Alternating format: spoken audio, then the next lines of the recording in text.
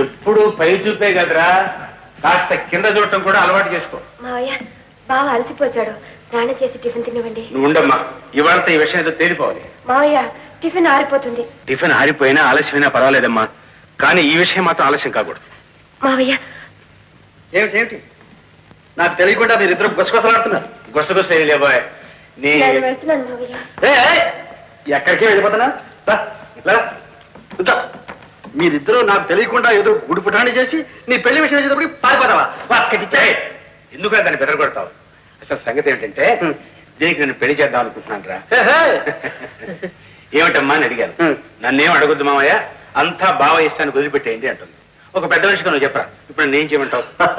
దాని పెళ్లికి ఇప్పుడు ఏం తొందర? తొందర నీకు లేకపోవచ్చా, నాకుంది.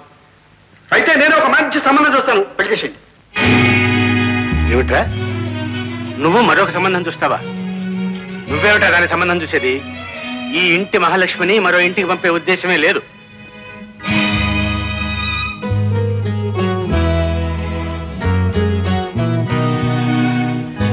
నాన్న, నేనెప్పుడు శాంతిని అలాంటి భావంతో చూడలేదు. అదేరా బుద్ధిమంతుల లక్షణం. పెళ్లి తర్వాతే ప్రేమ, అప్పుడే సుఖము శాంతి. ఏమిటది? ఓ పక్క నేను మాట్లాడుతూనే ఉన్నాను, సమాధానం చెప్పకుండా నీ బాడికి వెళ్ళిపోతే ఏమిటంటావు? ఈ పెళ్లి విషయం మరో రోజు మాట్లాడుకుందాం. అవును మావయ్య, ఇంకో రోజు మాట్లాడుకుందాం. నువ్వు ఉండమ్మా, నాకేదో అనుమానంగా ఉంది. నువ్వు నా దగ్గర ఏదో దాస్తున్నావు, నీ మనసులో ఇంకేదో ఆలోచన ఉంది. అదేమిటో చెప్పు. చెప్పకపోయావో నా మీద ఒట్టే.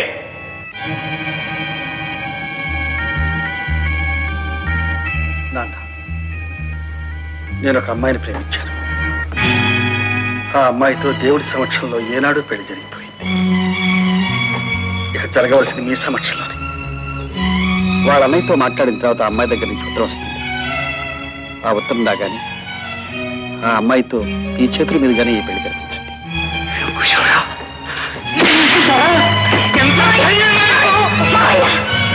నీకు నా పెళ్లి చేయడం ఎంత బాధ్యదో బావ మనసు అర్థం చేసుకోవడం కూడా అంతే బాధ్యత. బావ మరొకరిని ప్రేమించాడంటే ఆ అదృష్టవంతురాలు నాకన్నా అందగతే ఉండొచ్చు, చదువు సంస్కారం కలిగి ఉండొచ్చు, నాకన్నా అన్ని విధాల బావకి తగిన భార్య కావచ్చు. వీల్లేదమ్మా, అది నీకంటే గొప్పది కావడానికి వీల్లేదు. నువ్వు కడిగిన ముత్యానివి, బంగారు బొమ్మవు. అదొక వగలాడై ఉంటుంది. దాని షోకులు అందాలు చూపి వీడిని బొల్ల వేసుకుంటుంది. నాన్న, శాంతి గురించి నువ్వు చెప్పేది ఏదీ నేను కాదంట. కానీ నీకు తెలియని ఒక అమ్మాయిని గురించి ఇంత నీచంగా మాట్లాడటం మాత్రం అన్నా. నువ్వు చేస్తున్న ఎంత అన్యాయం ముందు ముందు నీకే తెలుస్తుందిరా. రే రే, ఇది ఎవరనుకున్నావురా? నాకు నువ్వెంతో ఇది అంటారా? మీ ఇద్దరు నా ప్రాణానికి ప్రాణంగా. తల్లి తండ్రి లేని 4 ఏళ్ల పసిపాపను తీసుకొచ్చి పెంచి పెద్ద చేసి నీ జీవిత భాగస్వామినిగా చేద్దాం అనుకున్నా మాణిక్యం రా ఇది. దాని వ్యామోహంలో పడి ఈ 100 ఏళ్ల పట్టణం మంట కలపకురా, మంట కలపకు. నాన్న, నేను ఇప్పుడు ఆ అమ్మాయి గురించి ఏం చెప్పినా ఎంత చెప్పినా నువ్వు అర్థం చేసుకునే అర్థం చేసుకోలేని స్థితిలో నేను కాదురా నువ్వు. అది నిన్ను అన్యాయం చేసి నీ జీవితాన్ని సర్వనాశనం చేసిన రోజు ఇంకా నీకు బాగా అర్థమవుతుందిరా. రే, ఈనాడు నేను అనుభవిస్తున్న క్షోభకు ఆనాడు 2 ఇంతలు నువ్వు అనుభవిస్తావు. బావ మీ శత్రు కాదు, కన్న కొడుకు. ఎందుకు అలా చదివిస్తారు? శత్రువు అయినా బాగుండేదమ్మా, నేను ఇంత బాధపడి ఉండేవాడిని కాదు. అమ్మా శాంతి, నన్ను క్షమించమ్మా. వీడిని నమ్ముకుని నీలో ఎన్నో ఆశలు పెంచాను. వీడెంత పని చేస్తాడని కల్లో కూడా అనుకోలేదమ్మా, కల్లో కూడా అనుకోలేదు. ఊరుకోండి బావయ్య, శాంతించండి.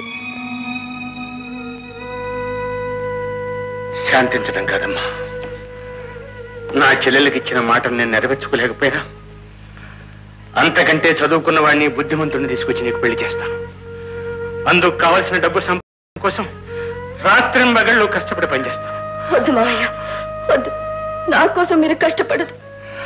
ఇన్నాళ్ళు ఎలా ఉన్నాను ఇప్పుడు అలాగే ఉంటాను. మిమ్మల్ని విడిచి నేను వెళ్ళలేను. నాకు అసలు పెళ్ళే వద్దు మావయ్య. ఆడపిల్ల అలాంటి మాట అనుకుందమ్మా. నాలో ఉన్న బాధంతా వెళ్ళగక్కుని నేను కష్టపెట్టాను. చూడు, ఊరుకో ఊరుకో. మనల్ని ఇద్దరిని ఒడ్డును వేయడానికి ఆ సర్వీస్ మా అమ్మ కదా.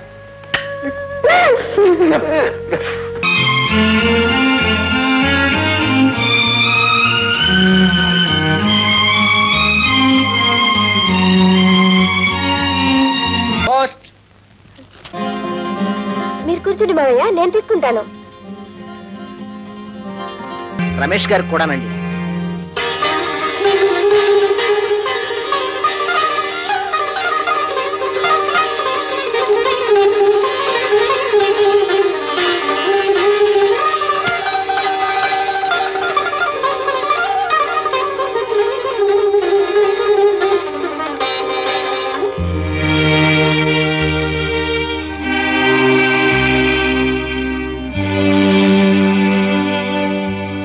ఏమిటి బావా?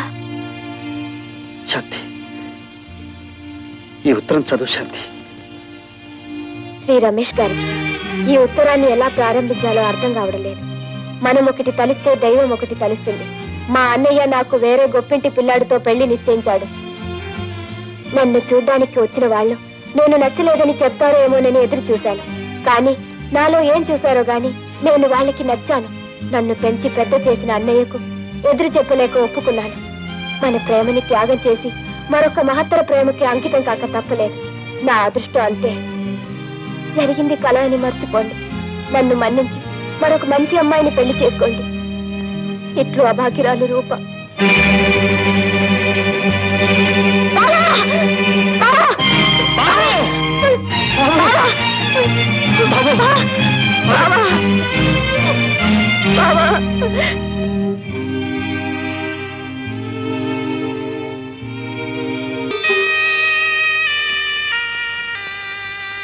మనోవ్యాధికి మందే ఉంది రాఘవరావు గారు. డాక్టర్ ఎన్ని మందులు ఇచ్చినా రోగి జీవించాలనే ఆశను పెంచుకోకపోతే ప్రయోజనం ఉండదు.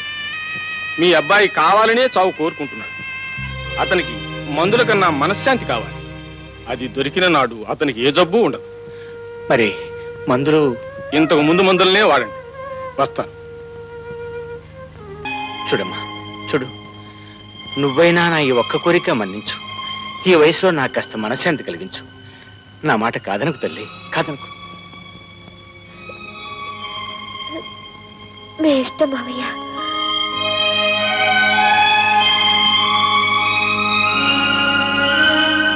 చూసావరా రే, చూసావరా అది ఎంత బాధపడుతూ వెళ్ళిందో. ఆ అమాయకురాలి కలలు ఆశలు, దాని జీవితమే నాశనం చేశావు కదరా. ఇంత జరిగినా అది నీ మీదే ప్రాణం పెట్టుకుని బ్రతుకుతున్న సంగతి నేను తెలుసు. దాని పరిస్థితి తలుచుకుంటే నా కడుపు తరుక్కుపోతుందిరా. రే, ఎవరో ఒక ఆడపిల్ల రాసిన ఉత్తరం దాని చేతికి చదవన్నావే. ఆ చదువుతున్నప్పుడు దాని మనసు ఎంత బాధపడి ఉంటుందో, దాని హృదయం ఎంత క్షోభపడి ఉంటుందో ఎప్పుడైనా ఆలోచించావా? అది ఇక్కడ నీతో నవ్వుతూ మాట్లాడి బయటకు వచ్చి కుమిలి ఏడవటం ఎన్నోసార్లు కళ్ళారా చూశాను రా. దాని మనసు ఆవగింతంతా నేను అర్థం చేసుకోవడానికి ప్రయత్నం చేయలేదు కదా. అంతా సరే, అయిపోయింది, అది అయిపోయింది. నీ మార్గాన్ని నువ్వు వెనుక్కున్నావు, నేను అడ్డురాను. నీ ఇష్టం వచ్చింది. మాటల్లో పడి రసం ఏమిటో మర్చిపోయింది. తీసుకో, తీసుకో.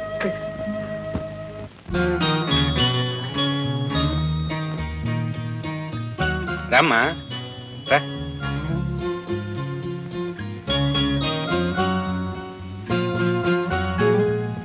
అందరికీ నమస్కారం చేయమ్మా. దీర్ఘ సుమంగిలిగా 100 ఏళ్ళు వర్ధిల్లు తల్లి. అమ్మాయికి వేణొచ్చన్నారు? అవునమ్మా, వీణ బాగా వాయించడమే కాదు, చక్కగా పాడుతుంది కూడా. సంగీతం అంటే నాకు చాలా ఇష్టం. అమ్మా, వీణ తీసుకురా. తీగలు శృతిలో లేవు మావయ్య. పర్వాలేదమ్మా, ఇక్కడ సంగీత విద్వాంసులు ఎవరూ లేరు. ధైర్యంగా పడమ్మా. వెళ్ళమ్మా, తీసుకురా.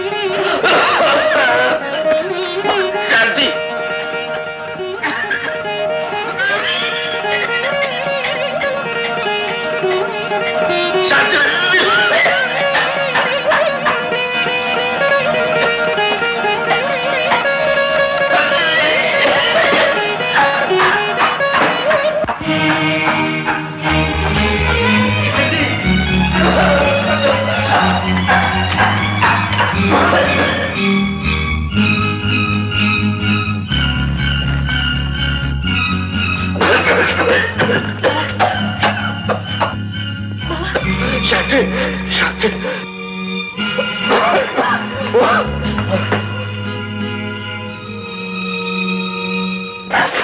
ఏమైంది బావా? ఏం లేదు శాంతి, ఉన్నట్టుండి గుండె పట్టినట్టయింది. పర్వాలేదు, నువ్వు వెళ్ళు. లేదు బావా, కాస్తసేపు నీ దగ్గరే ఉంటాను. నువ్వు వెళ్ళు శాంతి, నాకేం పర్వాలేదు, వెళ్ళు. శాంతి, వెళ్ళబట్టుంటే వాడు నీ కోసం వెయిట్ చేస్తారు, వెళ్ళు. ఎవరండి అబ్బాయి? పెళ్లి కూతురు బావా. ఇంట్లో మేనర్గా ఉండగా మరో సంబంధం చూసుకోవాల్సిన అవసరం వచ్చిందండి. ఏవో ఉంటాయి మా ఐదారు లొసుగులు. అలాంటి లొసుగులు లోటుపాట్లు ఏమీ లేవమ్మా. కనబడుతూనే ఉందిగా ఆ దుడ్డ, ఆ పరుగు, ఆ కౌగిలింత, ఆ ఆప్యాయత. మీకు నమస్కారం చేస్తాను, దయచేసి అలా మాట్లాడకండి. ఇంకెలా మాట్లాడాలి పెద్ద మనిషి? బావ మరుదుళ్ళు ఇన్నేళ్లు ఏ సంబంధం లేకుండానే గడిపారా? ఇన్నాళ్ళ తర్వాత ఆ పిల్లని మీ ఇంటి కోడలుగా చేసుకోపోయావా? అమ్మా, కాస్త మర్యాదగా మాట్లాడండి. ఏమిటే మర్యాద? నువ్వు ఇచ్చే ముస్తు 30,000 కట్నం కోసం వాడు కత్తిరి కుట్టి కోసం ఆశపడిన కర్మ నాకేం పట్టలేదు. నా శాంతి ఒకరు కక్కిరి కూడా, ఆ పిల్ల కాలికోటికి కూడా సరిపోవు. నువ్వు నీకు ఒక వంశం కూడా. అబ్బాయి, మాటలు జాగ్రత్తగా రాని. ఏమ్మా, మొహాన రూపాయి వెళ్ళంత బొట్టు పెట్టగానే సరిపోయింది అనుకున్నావా? నా శాంతి శీలాన్ని తగ్గిస్తావా? నువ్వు అసలు ఇలాగవేనా? ఆడపిల్లలకైనా తల్లి నీ కూతురు కూడా ఇలాగే తగ్గిస్తావా? మిస్టర్, ఏ సూటు బూటు వేసుకుంటే సరిపోతుంది అనుకున్నావా? మనిషి అన్న తర్వాత సంస్కారం ఉంటారు. ఆడ మగ మాట్లాడుకున్నంత మాత్రాన, ఒకరినొకరు అడ్డుకున్నంత మాత్రాన, అందులోనూ బాలకు సుస్థిగా ఉండి పడిపోతుంటే మరదలు పట్టుకుని లోపలికి తీసుకున్నంత మాత్రాన రంకుతారా అంతకంటారా? ఇదా నీ సంస్కారం? ఇప్పుడే ఇలా మాట్లాడుతున్నారే, రేపు మా శాంతి మీ కోడలై మీ ఇంటికి వస్తే ఎన్ని నరకయాత్రలు పెడతాం. ఇలాంటి నీచులకి మా శాంతిని కోడలుగా చేసుకునే యోగ్యత లేదు సరికదా? మా ఇంట్లో అడుగుపెట్టి అలా కట్టుకోలేదు. వెళ్ళండి, బయలుదేరండి. అది కాదు బాబు, ఇంకో క్షణం ఉంటే ఏం జరుగుతుందో నేనేం చేస్తానో నాకే తెలియదు.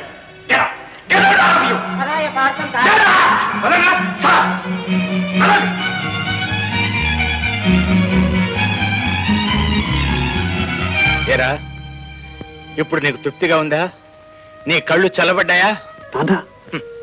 నేను నీకు నాన్నను కాదురా, నువ్వు నాకు ఒక శత్రువుగా అవతరించావు. శాంతి జీవితాన్ని నాశనం చేయడానికే నువ్వు నా కడుపును పుట్టావు. ఒరే, ఎవరో ఒక అమ్మాయిని ప్రేమించాను అన్నావు, ఇది నా కర్మ సరే అన్నాను. అంతేగాని శాంతిని చేసుకోమని నిన్నేమన్నా బలవంత పెట్టానా? దాన్ని చేసుకోలేదని నిన్ను పల్లెత్తి మాట అన్నానా? మరి ఎందుకురా మా మీద ఇంత కసి? నాకు కష లేకపోతే ఏమిట్రా? నన్ను నువ్వు చేసుకోవు, మరొకరిని చేసుకొనివ్వవు అంటే పెళ్లి పెట్టాకు లేకుండా ఆ జన్మాంతో ఇంట్లో ఒక దాసిగా పడి ఉండాలనా? ఏమిటా నీ ఉద్దేశం? నాన్న, శాంతి ఆ జన్మాంతం దాసిగాను ఉండక్కర్లేదు, పెళ్లి కాకుండాను ఉండక్కర్లేదు. అంటే మీకు కోడలిగాను నాకు భార్యగాను ఉంటుంది.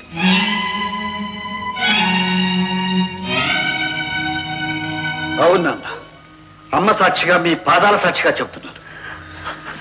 వద్దు మావయ్య, మీరు ఒప్పుకోదు. శాంతి, అవును బాబా, నన్ను మావయ్య ఓదార్చగలరు, నేను మావయ్యను ఓదార్చగలరు. అంతేగాని మావయ్య బాధపడుతున్నారని, ఎవరో ఏదో కూతారని ఆలోచనతో నువ్వు ఈ నిర్ణయానికి రావద్దు. శాంతి, నీ మీద జాలితోనూ నాన్న కన్నీరు తుడవడానికో నేను ఈ నిర్ణయానికి రాలేదు. నేను మృత్యుముఖాన ఉన్నప్పుడు నువ్వేమన్నావో నీకు గుర్తుందా? బావా, నువ్వు చావకూడదు, నిన్ను చావనివ్వదు, నువ్వు బ్రతకాలి, బ్రతికి తీరాలి అని. ఇన్నేళ్లు నేను నోచిన నోములు, చేసిన పూజలు వృధా కావు అని నన్ను బ్రతికించుకున్న దేవత. అందుకే శాంతి, అందుకే ఈనాడు నా జీవితంలో పాలు పంచుకోమని నేను అడుగుతున్నా. ఏ శాంతి, నన్ను కాదంటావు? నీ బావ కోరికను మన్నించలేదు. అంత మాట అనుకో శాంతి. నాన్న, వెంటనే ముహూర్తం పెట్టించు. బాబు, నాన్న, బాబు. మహాశీలారా, సోదర సోదరీమణులారా, మనం మర్రి విత్తనం చూచినప్పుడు అందులో మహావృక్షం ఇవిడి ఉంటుందనే సంగతి మనం ఊహించలేం. అలాగే ఈ